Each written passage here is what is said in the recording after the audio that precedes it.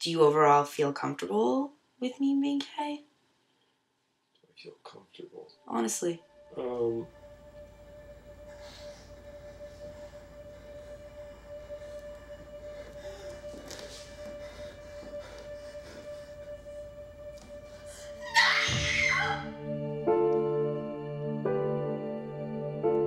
Authorities have now identified the body of Tyler Clementi, the young man who leapt from a bridge after his college roommate secretly broadcast his gay sexual encounter live over the internet.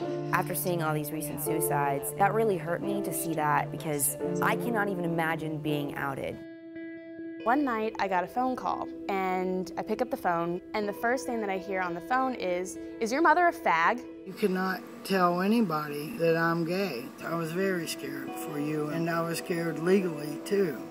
Sometimes I still care what people think about me. I worry sometimes that people are like, oh, he's a freak just looking at me. For a woman to come out as a lesbian, you know, there's something kind of sexy about it, and people think that that makes it okay. I think it's just as oppressive. You know, we expect men to be masculine. So many different issues that I've just seen as a person and had seen people deal with that made me realize, like, why don't I do a piece for Theater for Social Change? And action. 3 years of my life were just being discredited as a phase. And I know that it's not. I know what I like, and I like people. This is how we've been, this is how we are, this is what we deal with, and this is where we're going. Our biggest enemies are people that don't care. We should show them we are just like you. We are living the same life you're living. 1, 2, 3.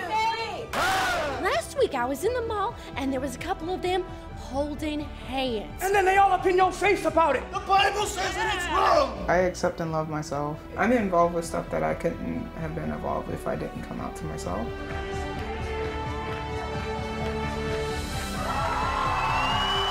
We're a family here, you know what I mean? Everyone has their own issues, but we work together as a community. You're trying to show yourselves, you're trying to show the audience, you're trying to show society, God, everything, that we are here and we're trying to make this change.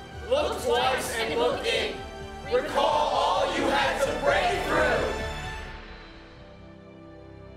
Remember, this is how I lived.